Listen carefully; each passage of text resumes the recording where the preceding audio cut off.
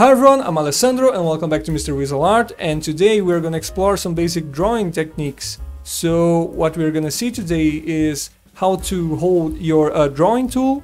In this case I'm going to use a pencil, and also the movements that you can do using your arms so you can draw more freely. And just a quick reminder before starting the video is that you can have your own drawing techniques. And what I'm presenting here is just the fundamental idea behind the drawing techniques. So remember to use whatever suits you better. So now let's start the video. Let's go!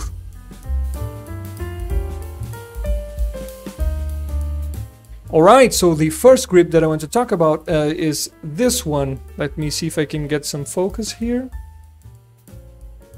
It's the same one that we use when we are writing, and you can see that my fingers are actually close to the tip of the pencil, and this actually allows me to apply pressure easily. So I can, using this grip, I can draw darker lines and also make lots of details on my drawing. So it's really good for darker lines and details and refinement. Okay, the next grip. The next grip is this one here. Is not actually the way I'm holding the pencil. If I'm holding it like this or like this, the thing is that I'm holding the pencil not close to the tip, but actually I'm holding it at the bottom or closer to the bottom. When you do this, you can create lighter lines on your drawings. So what it means is you can create sketches that you can erase later, or make some lighter details. That depends on what you're doing actually.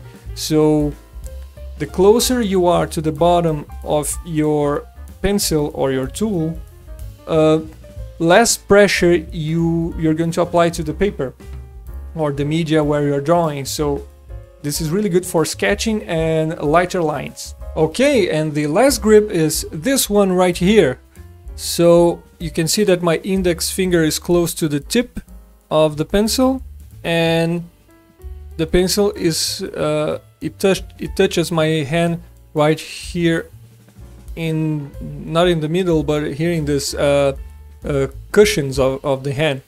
And this grip is really good when you are drawing on an easel like this one. So the position of your arm is a lot better when you're using this grip. And one thing that I forgot to mention about the previous grip, which is this one, and something that it has in common with this grip right here, is that you can use the side of the tip of the pencil to draw something like this. You can draw using the side of the tip like this, and the same applies to this grip right here.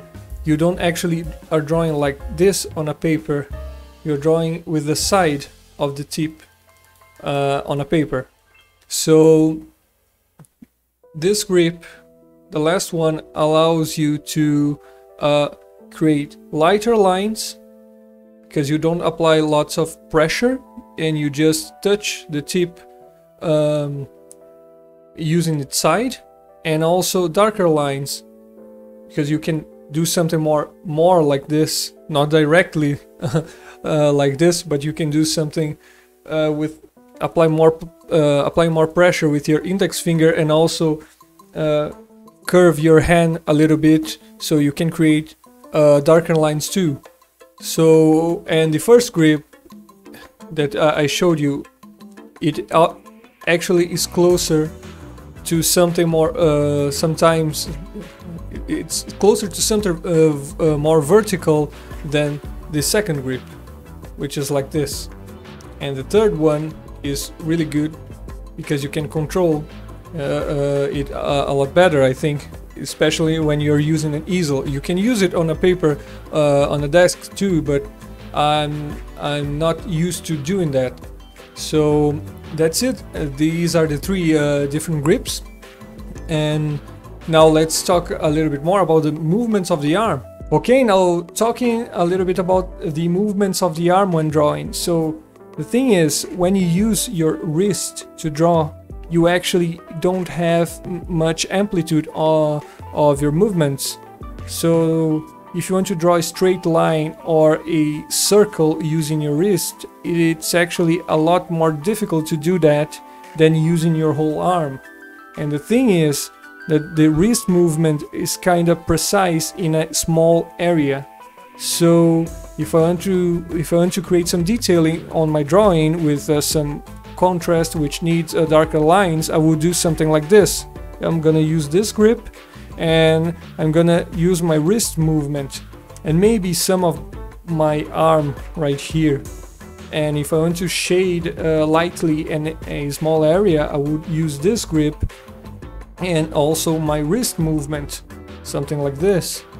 But if I want to draw shapes with better precision, for example the circle to represent the head of a character, I would actually use my whole arm using my shoulder muscles. So if I'm on a paper, drawing on a paper which is on a desk, I would use this grip for sketching and use my arm movement like this. If I'm drawing on an easel like this one, I would extend my arm, and use movements like this. I would build up. One thing which is interesting about this technique is that you can always build up some movement, some moment, and then you can get close to the paper and start drawing the line. You can also do that not just on an easel but also on a paper on a desk. For example, you can build up some movement with your arm and then touch really lightly the side of the tip of your pencil on the paper and start sketching. And you'll see that with a little bit of practice you'll get a lot better soon. So now let's jump to the easel so I can give you an example. Let's go!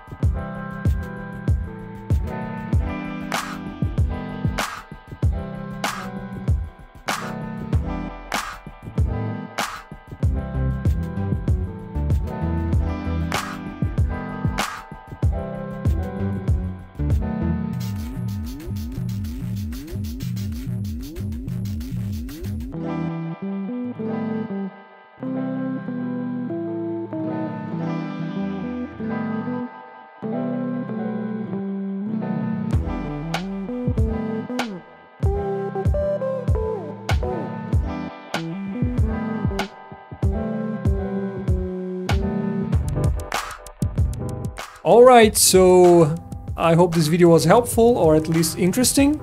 If you have any suggestions or questions, you can comment down below.